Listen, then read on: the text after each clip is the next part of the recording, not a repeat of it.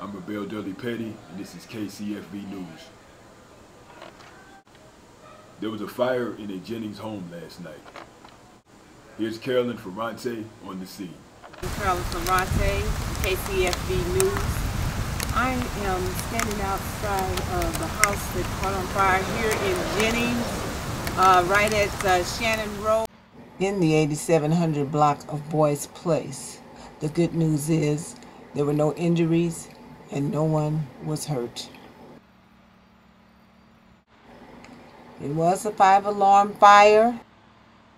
Fire trucks and ambulances responded from 5 municipalities.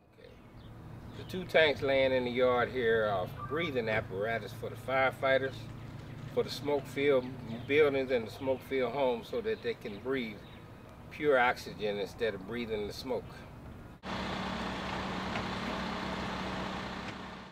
Smoke bellowed from the inside of the house, over the top and around the side. Ambulance stood by, but thank God, no injuries.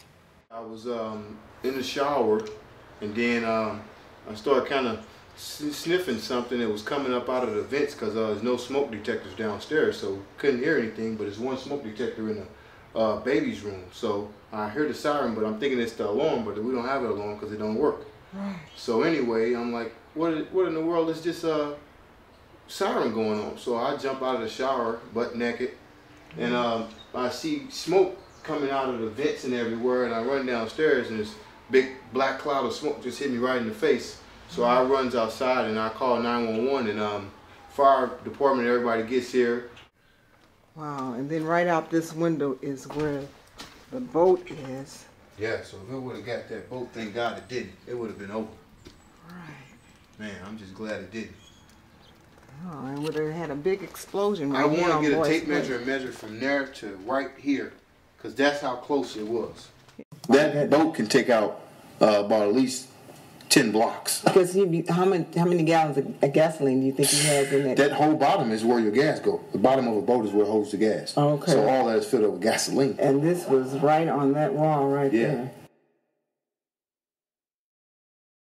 And right up that wall through the baby's room, and the baby wasn't home. The fire departments from Jennings, from Pine Line, from Metro North all came to respond to this fire, and they had to tear a few walls down to get to this fire, but they did put it out. Carolyn, when is the family going to be able to get back into their house? The electrical wiring has to be repaired, so it may be another week before they can get the lights on and get the family back in. Thank you, Carolyn. Good night from KCFV News.